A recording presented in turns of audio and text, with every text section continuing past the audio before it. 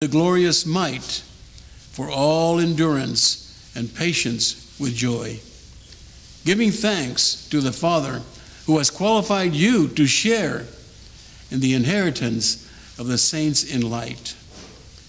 He has delivered us from the dominion of darkness and transformed us to the kingdom of his beloved Son, in whom we have redemption and forgiveness of sins. He is the image of the invisible God, the firstborn of all creation. For by him all things were created in heaven and on earth, visible and invisible, whether thrones or dominions or rulers or authorities.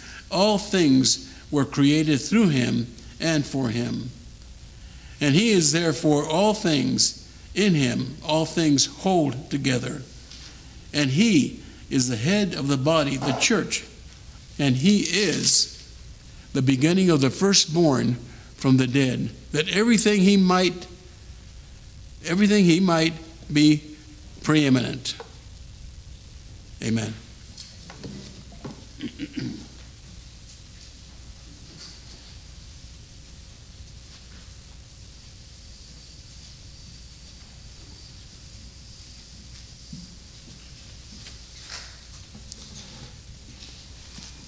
Dan? How's everyone this morning? What a blessing it is for me to be able to look out and see all of your beautiful smiling faces.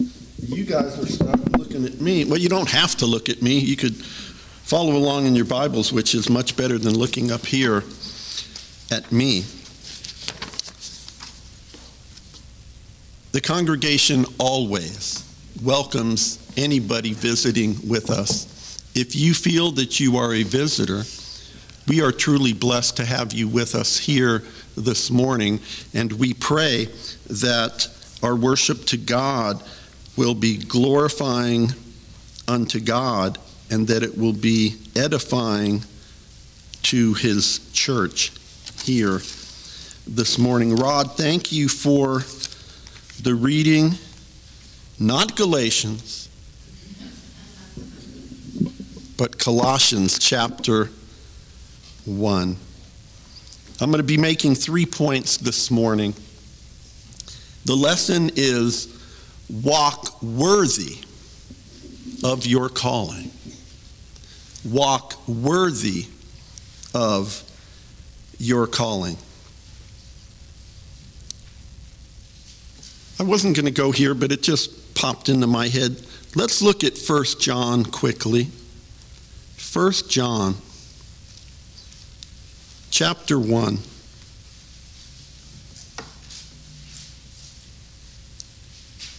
Actually, I believe Rod used this as one of his proof texts this morning.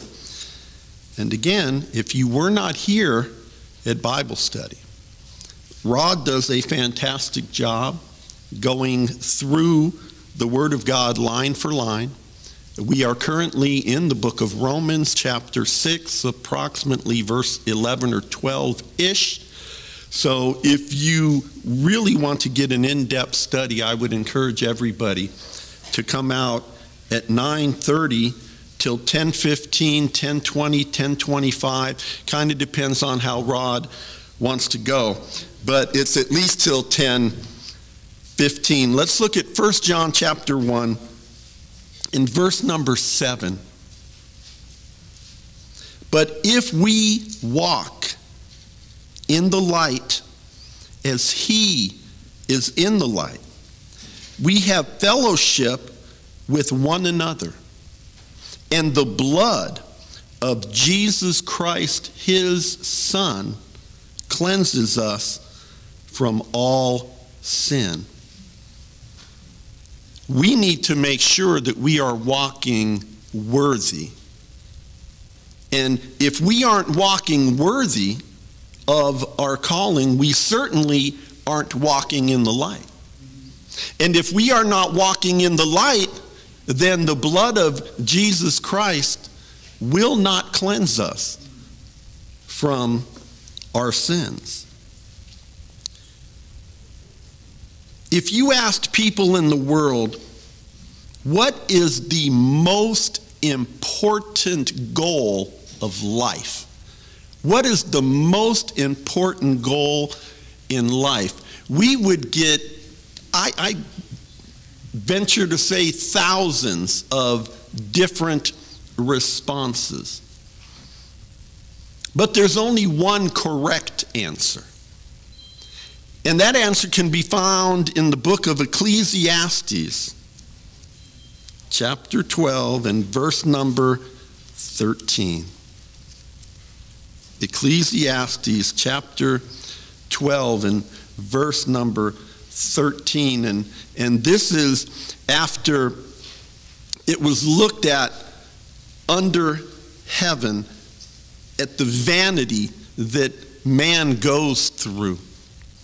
And the conclusion of the matter in verse 13 says, let us hear the conclusion of the whole matter.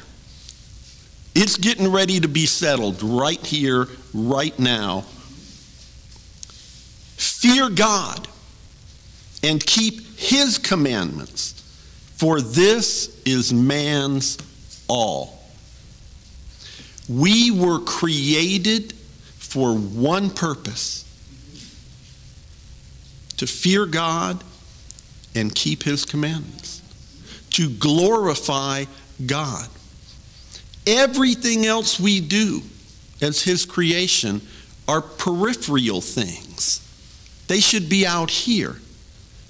Our focus needs to be like a laser on fearing God and keeping his commandments. The fear there is not a fear that,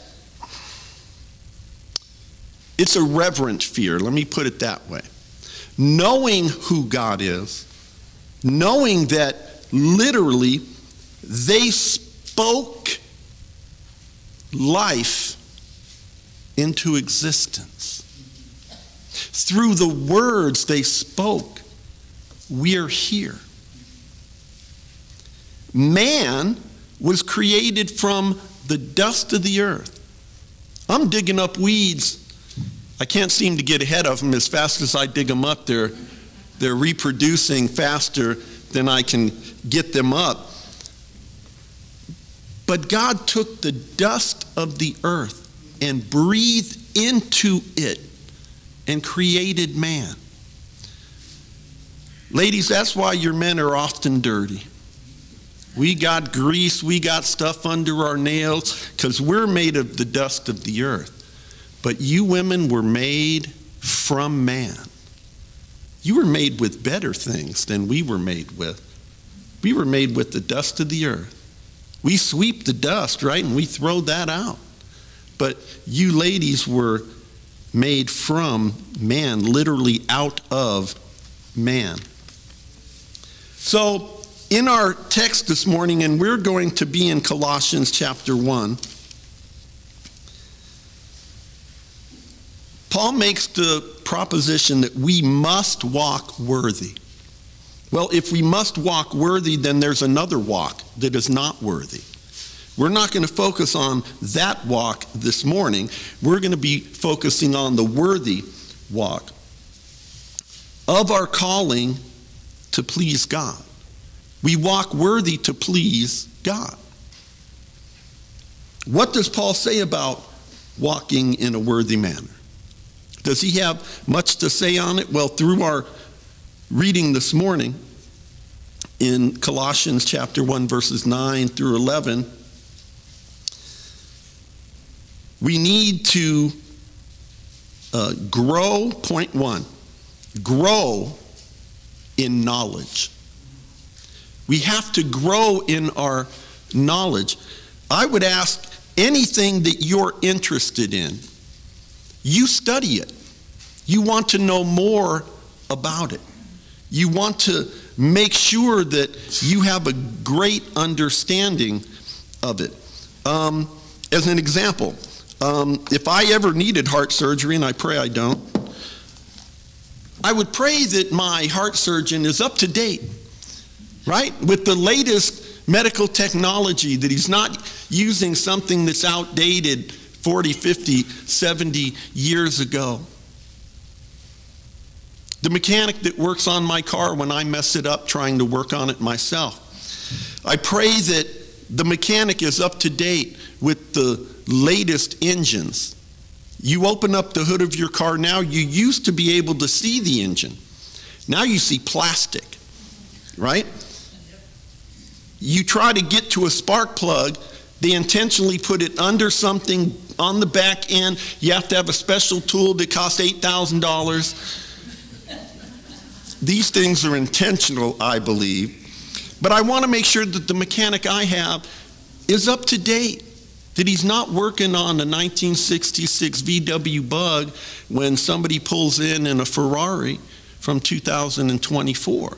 They're both engines, but they don't operate the same. So we need to grow in our knowledge. If you have the same knowledge of the Word of God after 5, 10, 15, 20, 30 years, I'm going to stop at 30 years because I don't want anybody to get upset. If you have that same knowledge, that's not enough. We need to grow in our knowledge. In the book of Hosea, chapter 4 and verse number 6, I'm going to paraphrase it. You know what? I'm not going to paraphrase it. Let's turn to Hosea, chapter 4 and verse 6.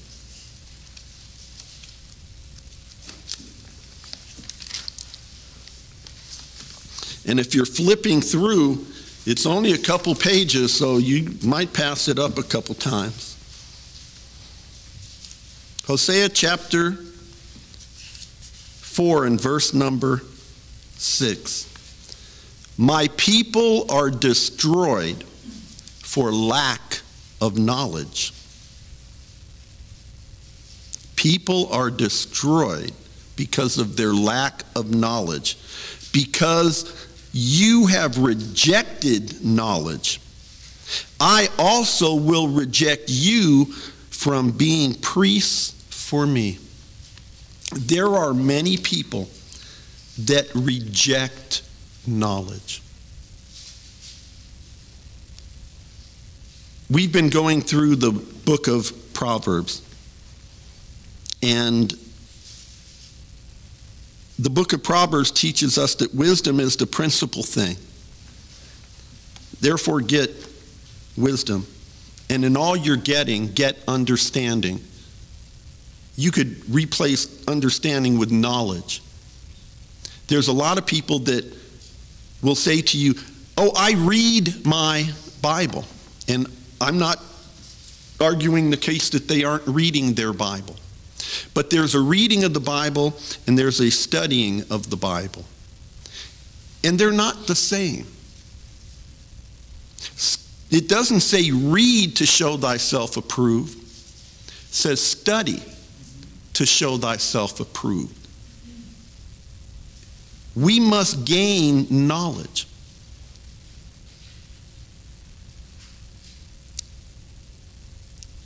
Let's go all the way back to 1 Chronicles. 1 Chronicles.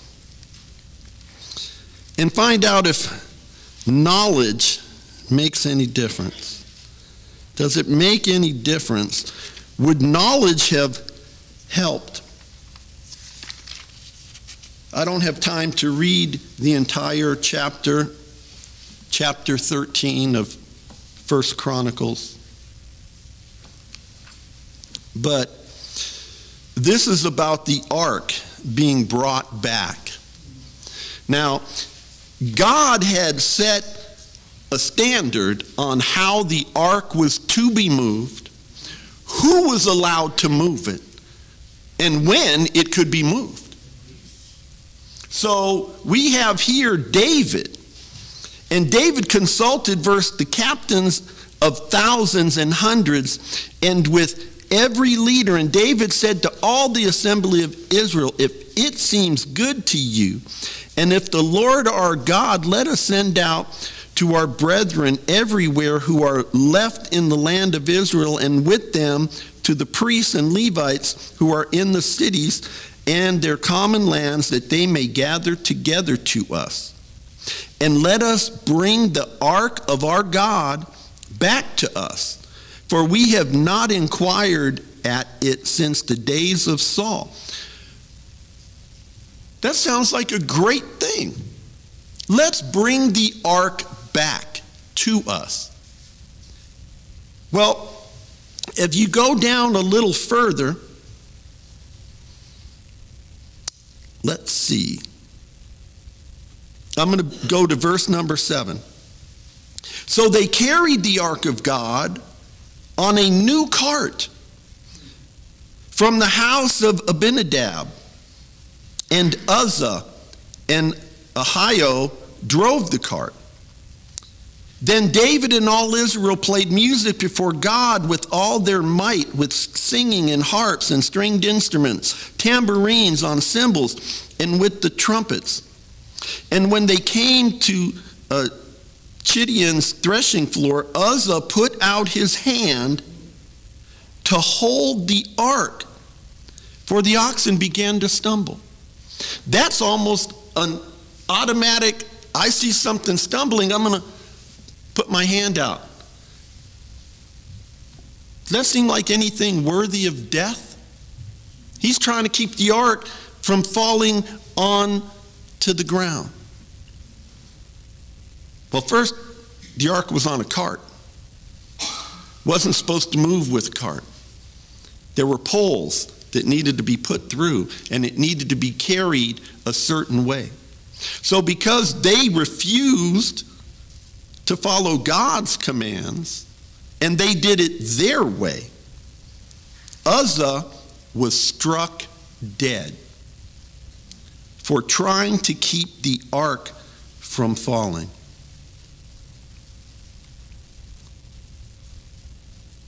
Verse number 10.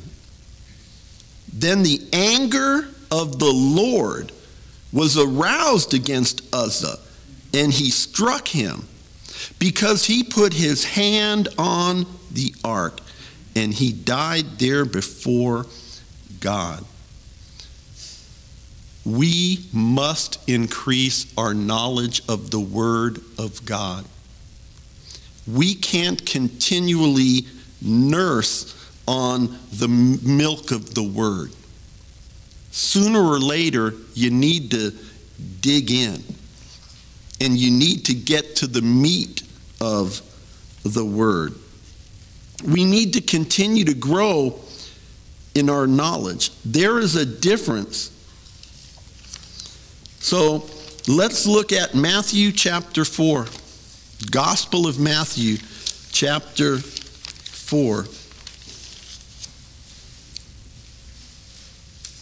I've given an example before about driving. There was a young woman, I think she was about 16 or 17, and she was getting her license for the first time, and she was really worried about the driving part of the test. And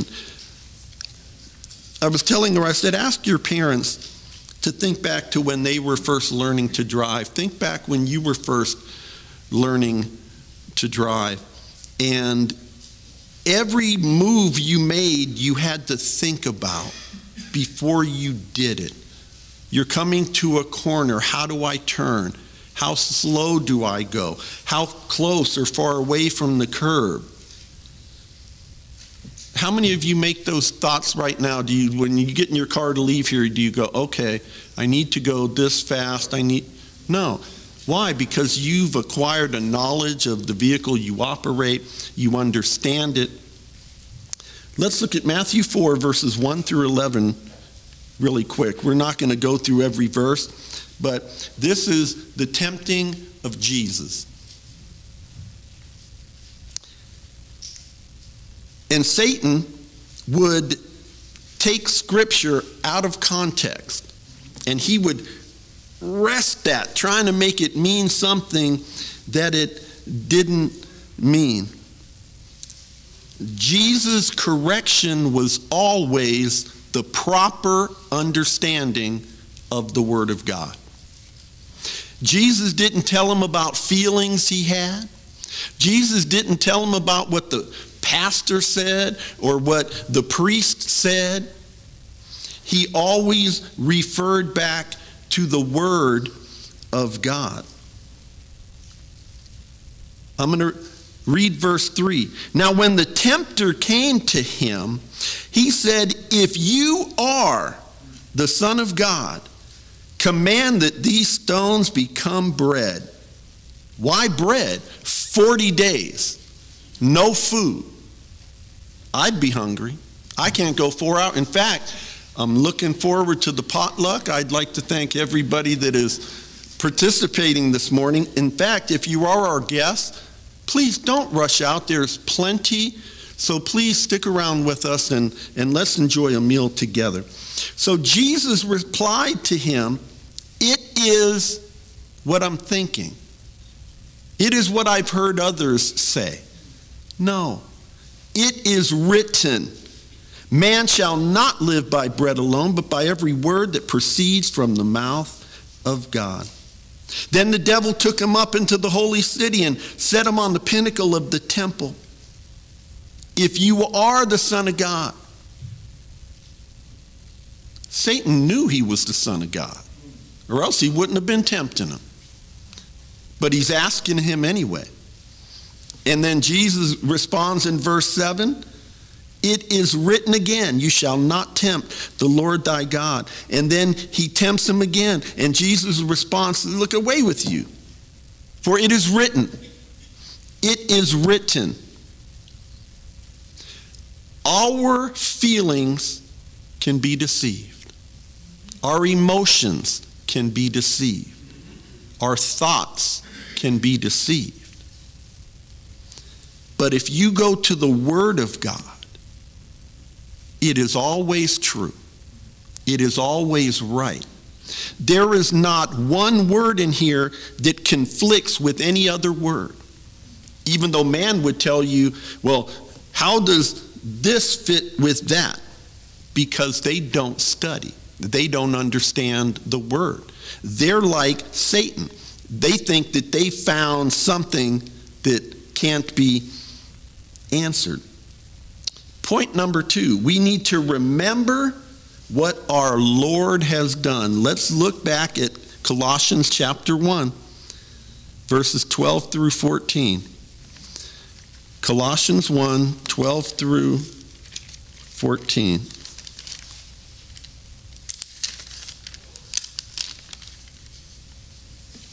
"Giving thanks to the Father, who has qualified us to be partakers of the inheritance of the saints in the light. He has delivered us from the power of darkness and conveyed or transferred or transported us into the kingdom of the Son of His love." Jesus Christ set mankind free if mankind obeys Him. We're not free just because. We're free if we obey His teachings. If you've yet to obey His teaching, you're a slave of the evil one. You're a slave of sin. I'm a slave, and those of us that have obeyed the gospel are slaves. But we're slaves of righteousness. And there is a difference. We're all slaves, but we're not all slaves of righteousness. What about the example of Israel? Let's look at Deuteronomy chapter 8. Deuteronomy chapter 8.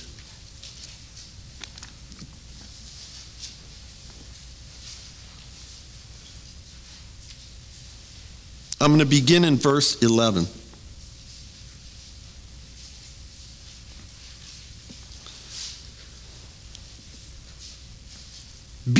beware that you do not forget the Lord your God by not keeping his commandments, his judgments, and his statutes, which I command you today. Lest when you have eaten and are full and have built beautiful houses and dwell in them, and when your herds and your flocks multiply, and your silver, your gold are multiplied, and all that you have is multiplied, when your heart is lifted up, and you forget the Lord your God, who brought you out of the land of Egypt, from the house of bondage, who led you through the great and terrible wilderness, in which, were fiery serpents, scorpions, and thirsty lands, where there was no water, who brought you water for you out of a flinty rock, who fed you in the wilderness with manna, which your fathers did not know, that he might humble you, and that he might test you, to do good in the end. Then you say in your heart, my power and the might of my hand have gained me this wealth. And you shall remember the Lord your God, for it is he who gives you power to get wealth, that he may establish his covenant which he swore to your fathers, as it is this day. Then it shall be, if you by any means forget the Lord your God and follow other gods and serve them and worship them, I testify against you this day that you shall surely perish.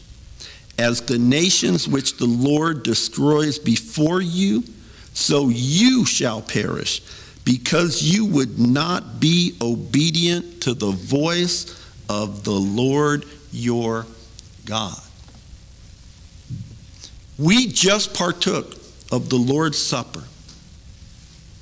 Two simple emblems. Unleavened bread that represents his body, and the fruit of the vine which represents his blood. The Bible commands that we do this upon each first day of the week. Yet most in the world that are quote-unquote believers don't partake of the Lord's Supper each first day of the week. It is a reminder to us of what he did. So if we're not remembering it, but maybe once a year, every couple of months, how's that a reminder? We need to remember what our Lord has done for us. Why do we need to remember? Why remember? I mean, those things are in the past, right? We don't need to remember. I don't look in my rear view mirror when I'm driving. Well, sometimes, because our patrol's back there. But when I'm driving, I look through my windshield. I don't look back. We need to look back so that we have an understanding. Let's look at Romans chapter 6, where we're with Rod. We're going to look at verse number 20. Romans chapter 6, verse number 20 through 23. And having been set free from sin, you became slaves of righteousness. I speak in human terms because of the weakness of your flesh.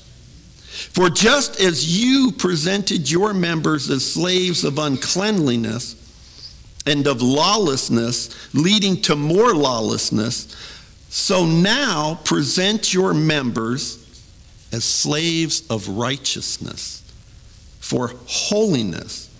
For when we were slaves of sin, we were free in regard to righteousness.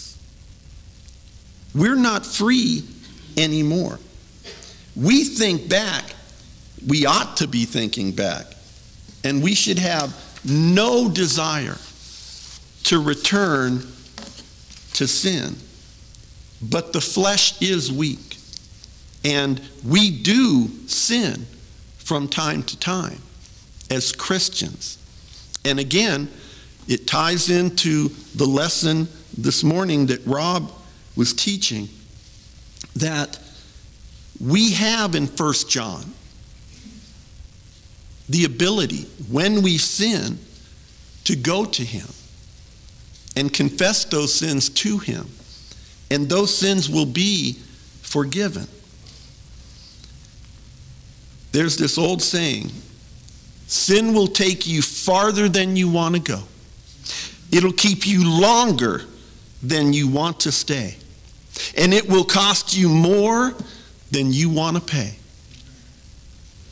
Let me say that again. Sin will take you farther than you want to go. I'll just try it this one time. Just one time. I'm going to try it one time. Now you know you're a drug addict. You've been on the street 15 years. It'll keep you longer than you want to get there. When I was a little boy, we'd go to the beach, and you try digging the sand. Have you guys noticed the sand just keeps, you're digging it out, and almost as fast as you're digging the hole, the sand's going back into the hole? Sin doesn't want to let you out. Once Satan has his hands on you, he does not want to let go. But in the Gospels it says that nothing can pluck us out of God's hands. You want safety, you want security? Get in God's hands. And then nobody. Now you could leave, but nobody can take you out. You can voluntarily leave, and sadly many people have, and many people will, and many people do. And I just imagine on that day of judgment, the Bible says it would have been better for them if they never knew than to have known and go back. We need to, point 3, recognize the preeminence of Christ. Going back to Colossians chapter 1, verses 15 through 18.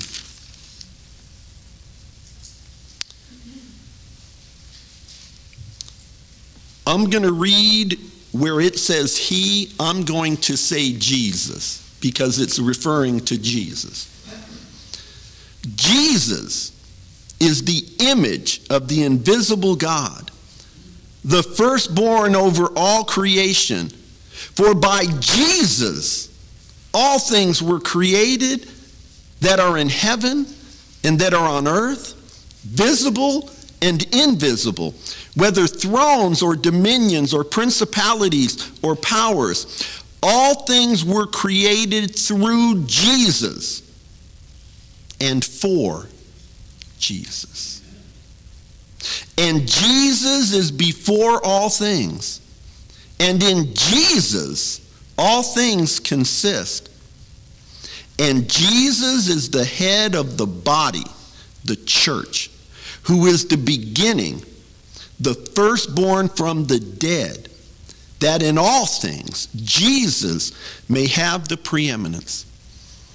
Again, Rod didn't call me up, I didn't call Rod, but again, Rod brought up in his lesson the raising of the dead, right? Jesus rose people from the dead. The apostles raised people from the dead. Why is Jesus' resurrection from the dead different? Because he was raised from the dead never to die again. Those others that were raised died. Jesus Christ was the firstborn from the dead. We as believers, when we obeyed him in baptism, we died to our old man. We were raised up a new person in Christ Jesus. Oh, I encourage you to be here with Rod on Sunday mornings.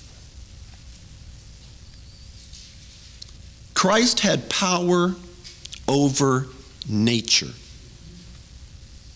power over nature. In Matthew 8:23 through 27, we have him calming the sea through his words. I've spoke to water all the time. It doesn't pay any attention to me. I don't know how the water understands him, but he is it's still amazing to me. He calms the sea by speaking to it. The power of voice only belongs to deity. What about Jesus raised the dead? By calling on them. He didn't touch them. He called on them. You can see this in Luke chapter 7 and verse 14. You can see another example in John chapter 11 and verse 43. Lazarus, arise. He didn't touch him. What about his followers? His followers were hands-on. In Acts 20 and verse 10, it says that Paul fell on him and embraced him, and he was raised. Elijah stretched over him 3 times. You can find that in 1 Kings 17 and verse 21. And then Elisha stretched over him. And that's in 2 Kings 4, verses 34 and 35. We need to recognize, point 3 ending, we need to recognize Jesus' preeminence over his church. Singular. I'm not an artist, but if you have more than one head on a body, it's an abomination.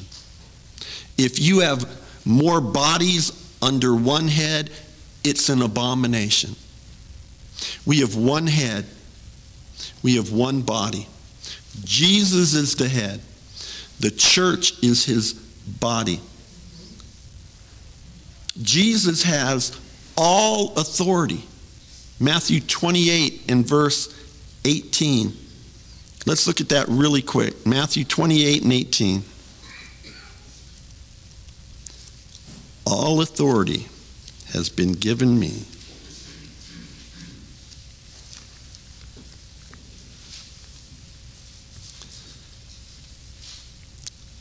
Go therefore and make disciples of all the nations.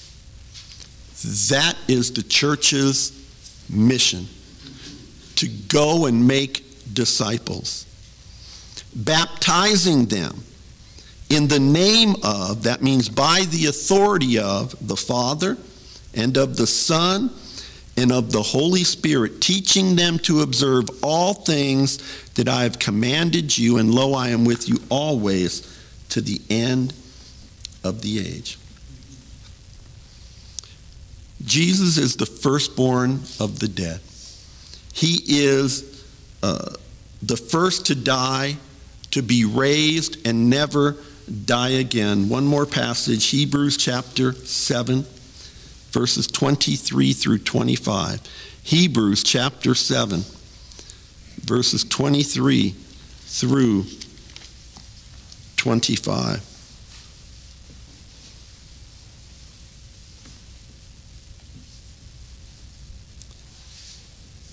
Also, there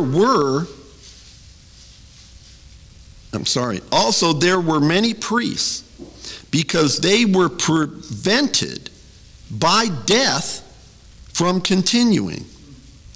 But Jesus, because he continues forever, has an unchangeable priesthood. Therefore, he is also able to save to the uttermost those who come to God through him, since he always lives to make intercession for them. We come to God through Jesus Christ. There is no other access to the Father except through Jesus Christ. Because of Christ, we have freedom from sin and the fear of death. What can death do to me? Death, where is your sting? What's the very worst thing that humanity can do to somebody? They would say, kill you. Okay, thank you. Just got me there a little bit faster. Our desire as Christians should always be to walk worthy of the calling so that it may please the Lord. When we are out in the world and we are walking, the world is paying attention. You might not think that your neighbor is paying attention. You might not think that your coworkers are paying attention. You might not think that your children or grandchildren are paying attention because you've talked to them. They're watching what you do. They might not be listening to what you're saying, because if your walk doesn't represent your talk, they're going to pay attention to the walk. You could tell them all the right things and do all the wrong things. If there's anyone here who wants to join us in this walk, a worthy walk, a walk that will get us an eternity in heaven with the Father, where Jesus himself has went to prepare a place for us, where the Holy Spirit on that day that Jesus returns is somehow going to change this body into a body that can be in the physical presence of our Lord and Savior. Now is the acceptable time of salvation. We read about being in Christ. There's only one way to be in Christ. The Bible says that as many of us as were baptized into Christ have put on Christ. You need to hear the word. You need to believe the word. You need to repent of your sins and confess Christ before men. And you could do all those things and not be saved until you obey him in baptism. You will be lost in your sins, because we come into contact with his cleansing blood through baptism. If there's anyone here this morning that wants to obey or needs the help of the church, please come forward as we stand and sing. Would you be free from the burden of sin? There's power in